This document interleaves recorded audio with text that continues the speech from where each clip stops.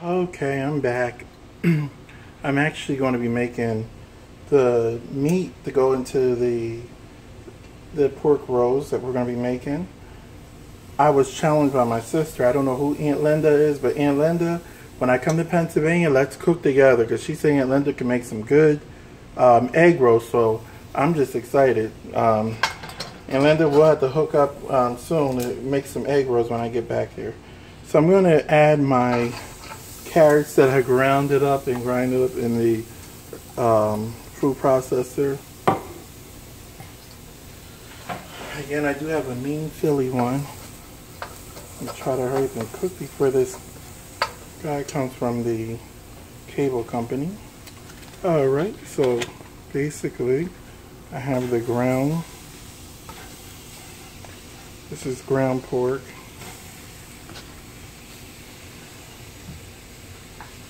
Not a big pork eater, but being a chef, you have to try everything, right? And guess what I'm cooking out of my wok? Alright, so. And Linda, I'm going to make these egg rolls. I don't know, I never met Aunt Linda, but apparently it's my brother-in-law's aunt, so.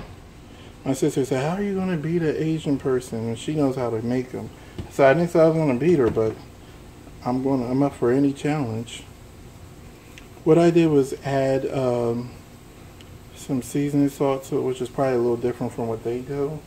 When I say that, I mean the Asian culture. I think they just add exactly what the standard, which is usually ginger, salt, garlic pepper, carrots. You can even add cabbage shredded up. If you like. I'm not going to add cabbage because I don't really want all that in here. So I'm going to add about a teaspoon of ginger.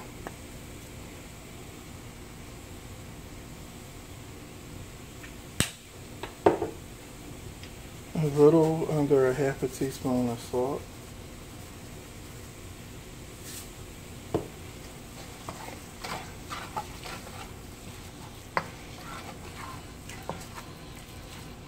So rather than you watch me brown this, I'm going to brown this and then come back and add the last part of the ingredients. Okay, so I'm here with my finished product, the egg rolls we were making. I want to show you that I rolled a couple just to kind of give you an idea. They're very easy to roll. Just take one of them. Trying to make sure my counter is dry, but give me a little hard time, but that's alright.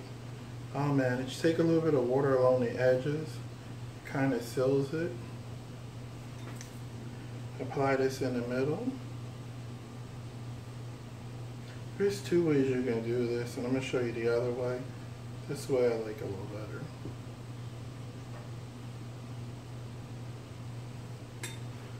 Alright, so do it like an envelope, pull it back. Make your envelope just like an envelope, and just keep twirling. And when you get towards this end, this is when you want to make sure you seal it. There you have an egg roll.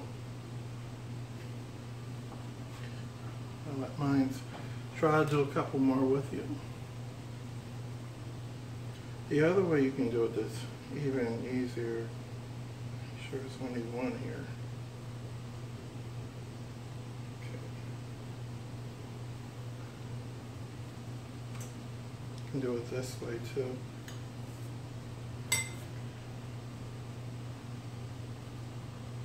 All I have is a little warm room temperature water.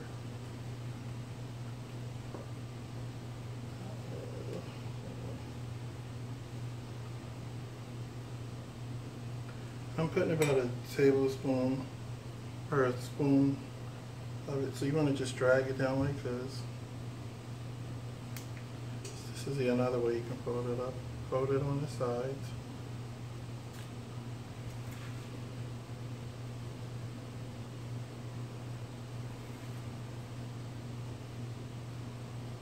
Open it out. And roll. All all depends on how you want to do it. See? Alright, we'll do a couple more. And basically I'm going to roll about 20 of these, and then I can freeze these up. I'm going to fry it and come back and show you the final product. And then show Aunt Linda that I do know how to make egg rolls. I don't know who Aunt Linda is. My sister shouldn't have told me her name. Trelissa Roden Surefoil. It's funny. Let's see here. And these you can find in the, actually I found them in a produce stand at the grocery store market. I made these before. I like to make the Philly cheesesteak, which is my own. You can maybe put anything you want in it. Lettuce. You want it a little more thicker. Cabbage. Excuse me. Same way we made it, just add your cabbage to it. Shred it. And then I'm just going to make sure I seal in. Alright.